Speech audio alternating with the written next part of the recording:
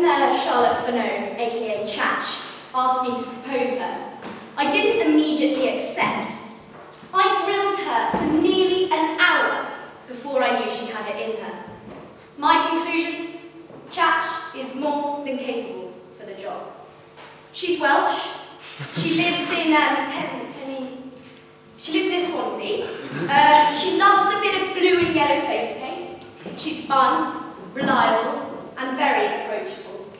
And I'm sure you've noticed her great smile. I won't tell you what she's done for college, at school, in the holidays. It's on her manifesto, well worth the read. But trust me, she's done a lot.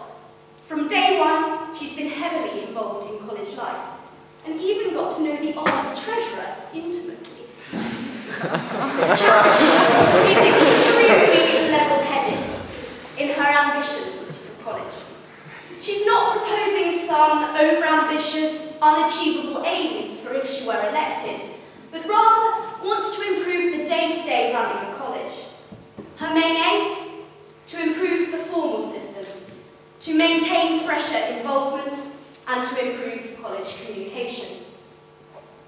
Chach is not afraid of a challenge. She's not afraid of leading a team, and she's certainly not afraid of standing up for the JCR. Qualities I personally admire in a senior man. Whether contested or not, if what I've just said doesn't quite do her justice, then I hope this will. I know she'll be busy and I know she's got plans. She's really not going to let you down. She'll not only work for Hatfield per se, but work externally to help us make the most of UNA. With an executive behind her, college or whatever you'd rather, formal wine's fine, just get her a large one. On Hatfield Day, she'll lead us to the castle, bar crawl, all cool. And when it comes to problems, there she'll be. No need for ID, she'll know who you be. Don't worry about nothing when you're beside C. She'll get you lively, loosen you up. She'll sing a college song just to boost you up. She wants to improve Hatfield, she wants to make you proud, and I'm voting for Chach, and I'm going to shout it out loud.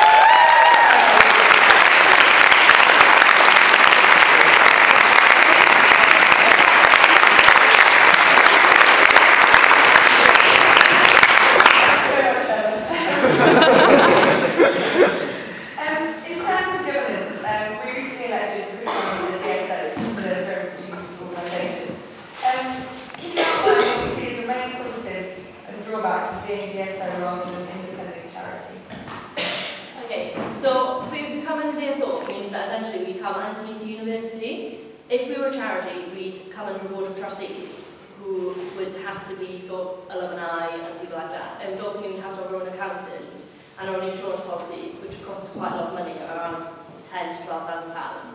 It would also make some of the roles in the exec quite difficult. So, for example, the JSL treasurer would have to work with this accountant, which could make it quite difficult when justifying what we want to spend money on. Being a DSO just means that in terms of events we're covered by university insurance, which I've seen as a positive as part of the line of whole exec. It also means that if anything did go wrong, we'd have that, and there's another level above us, so it wouldn't affect necessarily the day-to-day running of college because we could take it to the university. It also just means that as an exec and as a college, we're accountable to them. So again, there's almost an extra check on the way college is run. So I just think that's definitely a positive thing. It just means that, yeah, it's just easier for everything and it's just more transparent almost. So. To what extent do you see your responsibility as purely representing Hatfield views? How do you deal with issues where Hatfield may disagree with university-wide decisions? Okay, so I think as senior man it's important you represent the JCR, and that's fundamentally who you are accountable. You want to make sure you're putting the views of your people across. So on things like President's Committee, I think it's important, of course, that I listen to what everyone says and go there and give our view. But I think it's also important to remember that there's 16 colleges at Durham University. It's not all about Hatfield. And if we want to maintain this place to be so great for us to live and to work and to learn, I think it's important that sometimes you need to take a step back and you need to think, okay, this might be what's right for Hatfield and what we want, but potentially for the other 15 colleges, that's not what's best. And I think you need to sometimes try and find a compromise. I'm not saying completely throw away what we want, but maybe bargain with them a bit to try and come to some kind of halfway house.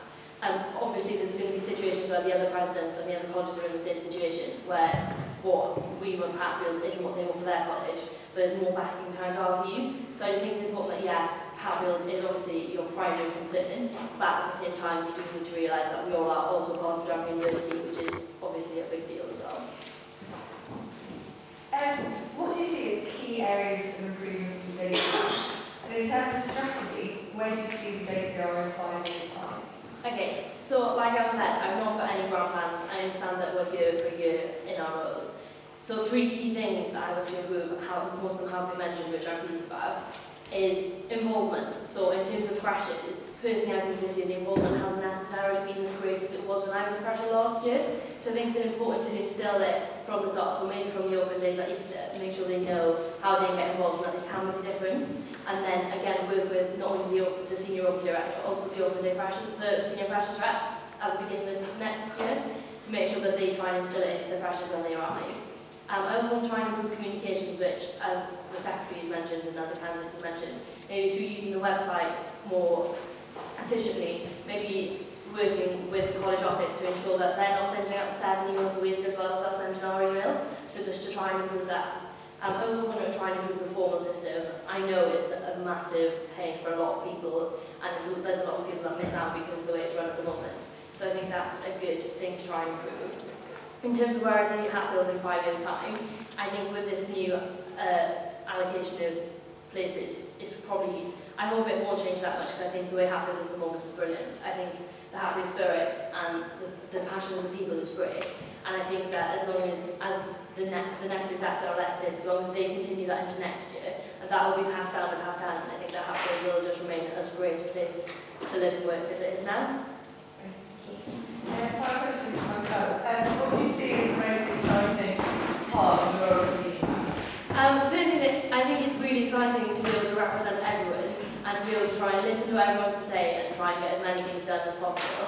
I also think that it's really exciting to work with the other residents and meet with other people from throughout the university, and maybe try and steal some of their ideas if they've got a great idea that no one is known to band. So yeah, I just think it's really great to work with lots of different people, meet loads of new people, I really enjoy meeting people. I like talking, as a lot of you know.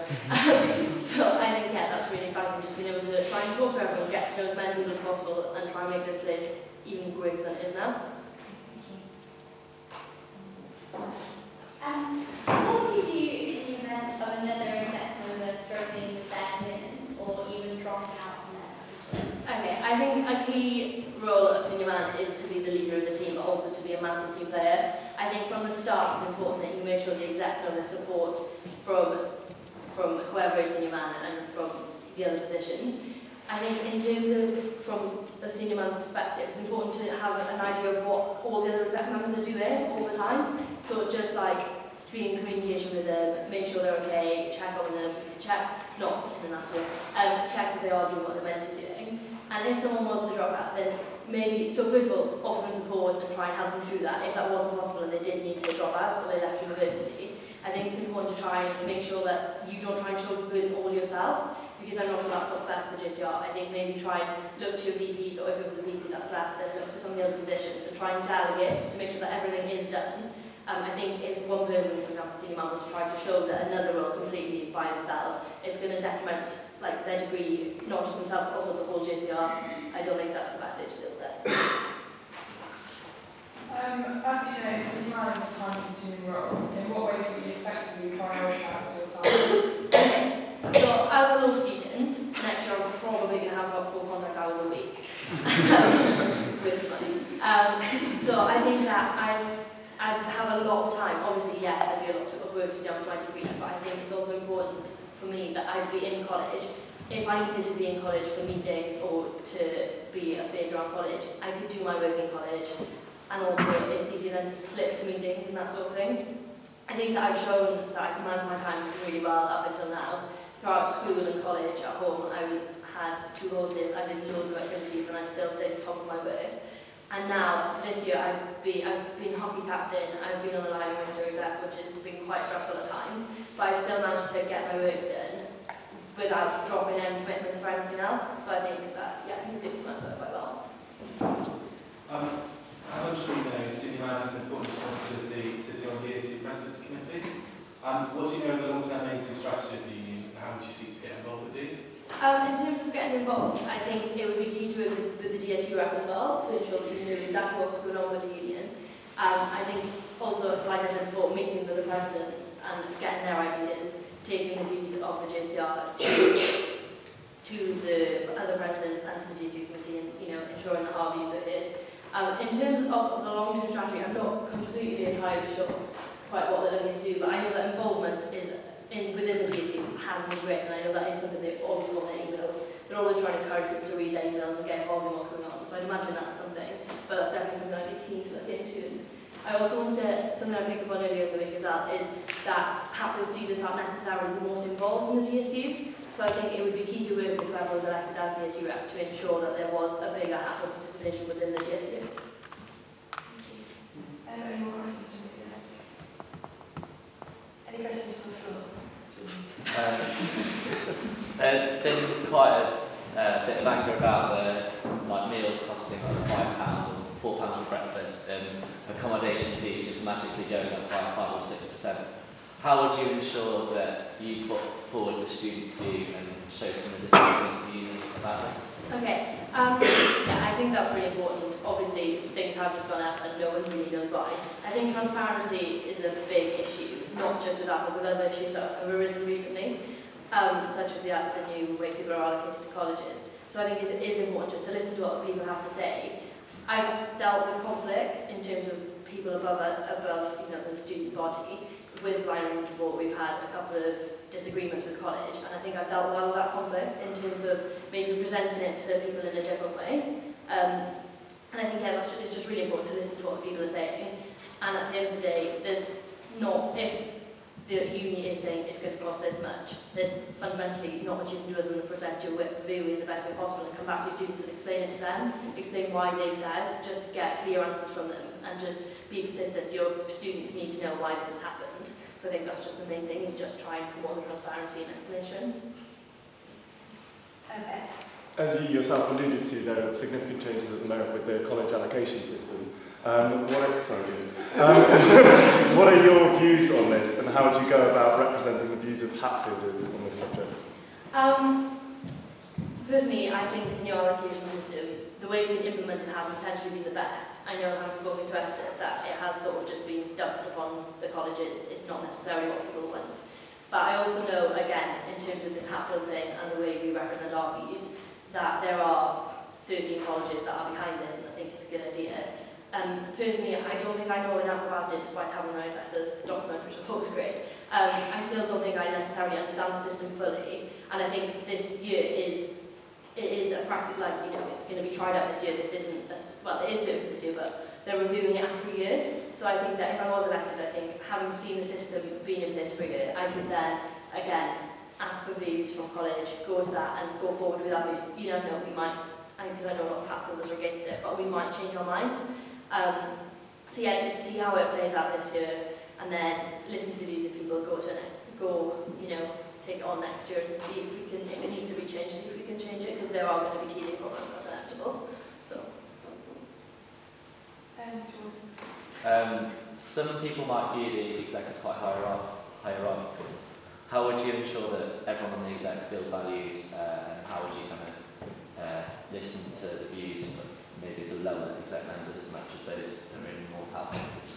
Okay, yeah, everyone looks at exec and sees it hierarchical, but I do think that everyone has a really valuable position. The positions wouldn't be there if we as a JCR members from before us didn't think those positions needed to be there. For example, JWO, we all voted for that to be part of the exec because we feel that's important. So I think that is important from the start to make sure that everyone feels level. So just meetings and maybe team events from the start, just so everyone feels comfortable with each other.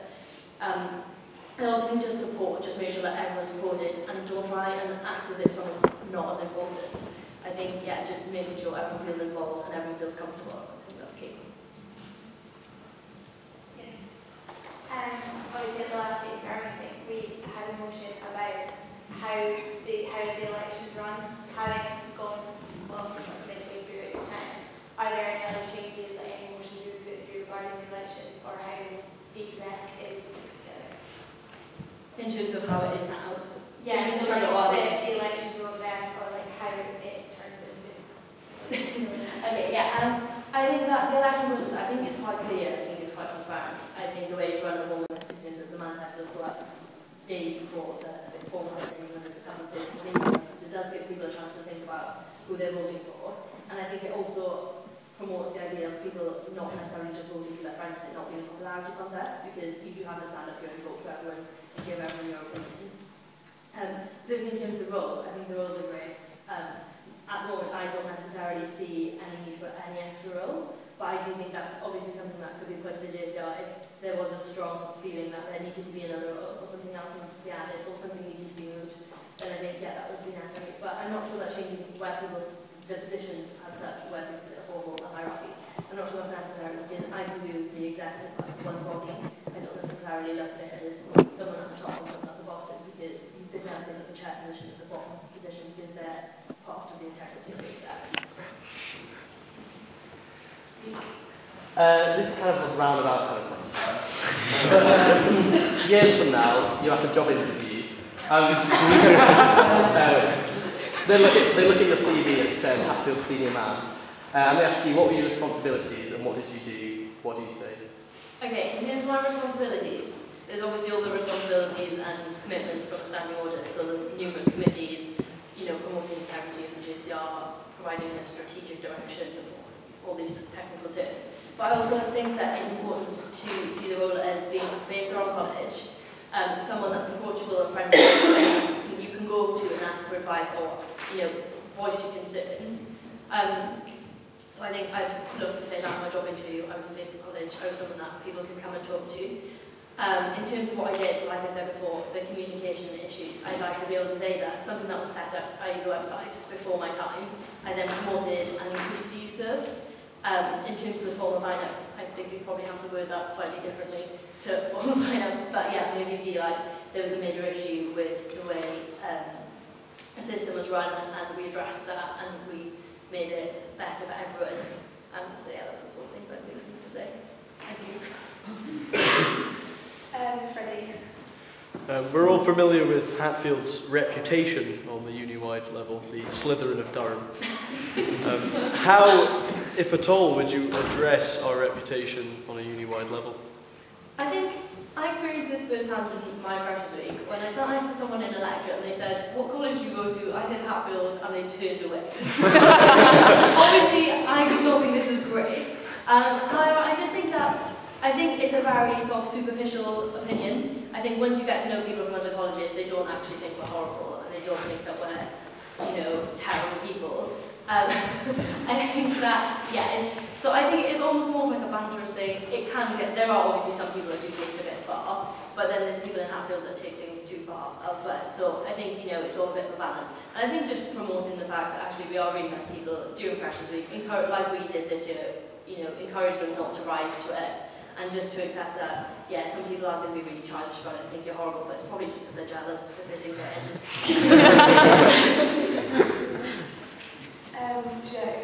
As senior man, you'll obviously be on the DSU President's Council, but how important do you see it to get involved in other committees on the DSU to represent Hatfield as senior man? Okay, yeah, I think that is important. I think also you wouldn't want to look at the role of the DSU rep. I think the whole reason they're on the exec is to sort of go to these sort of DSU councils and commitments, and for them to put forward their view. So while yes, I do think it's important that as the senior man, you would go along where it is necessary, because there are other DSU committees you're entitled to vote on, that sort of thing. Where it is possible to attend, then yes, I think that would be key. But I think you don't want to try and undermine other people's roles by maybe taking the spotlight away from them. So I think it would be a case of, again, working as part of a team and making sure that you weren't necessarily trying to act as a detriment of another member of your exec. I'll take these two questions finally. So I was just wondering what your views are on the role of senior man. Should it become sabbatical in the future or not? Okay. Having thought on this, I think that at Hatfield, we're very about the current and about the now. I think being part of the DSO, I don't think it's necessary for us to have a sabbatical president. I think if we were to change to a charitable status, then it would need to be looked into because of the implications, as I said earlier, about the accounting and the insurance and all the other things you'd have to look after. But I think currently, the way we run, I don't think it's necessary. I think the way I've seen it in my having seen two senior mans before me, I think that they've both coped perfectly well. And I know there have been situations in the past where maybe someone's degree has fallen to the detriment. But I think that's a very personal sort of thing. I think that you need to be able to deal with that sort of yourself. And I think as long as the JCR are happy with having someone doing a degree and doing this job, then I think that's perfectly fine. Obviously, if there was, again, an opinion from the JCR that needed to be changed, it could be looked into. I also think that potentially, in the way Hatfield is and in the tight community that we have, having one paid member on the exec potentially creates some sort of issues.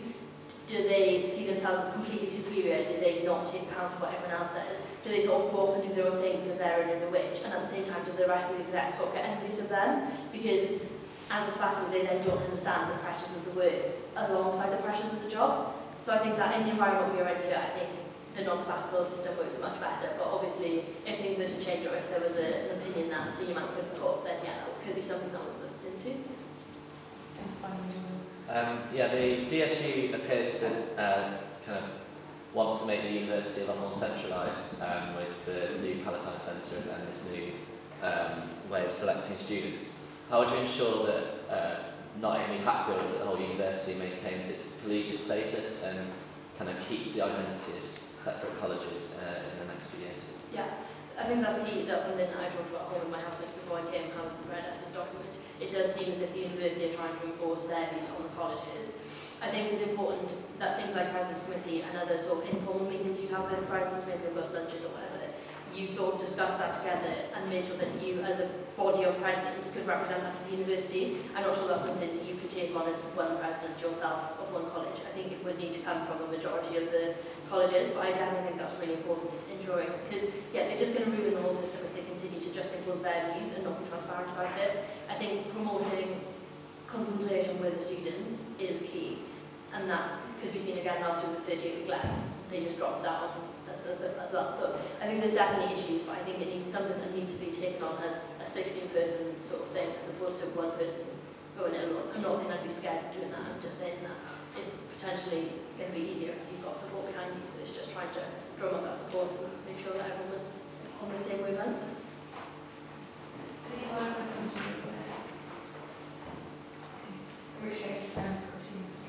Okay, I think I've pretty much covered everything I wanted to say, but I just wanted to reiterate that I am passionate and enthusiastic about Hatfield. I have got 3 key things that I think are important to the JCR, and as everyone else has also mentioned them, shows they are sort of key. I think that I've got the time management skills, the communication skills, and I've had the experience of representing Hatfield's view at university level through being a TUA rep, and also to college officers through environmental. So yeah, I just think I'd be able to manage my time well, and I hope that I'd be able to represent all of your views as best as I could without causing any problems. And also, I think I'd be a good face of Hatfield outside of college within the university. So thank you very much. Sorry, so late.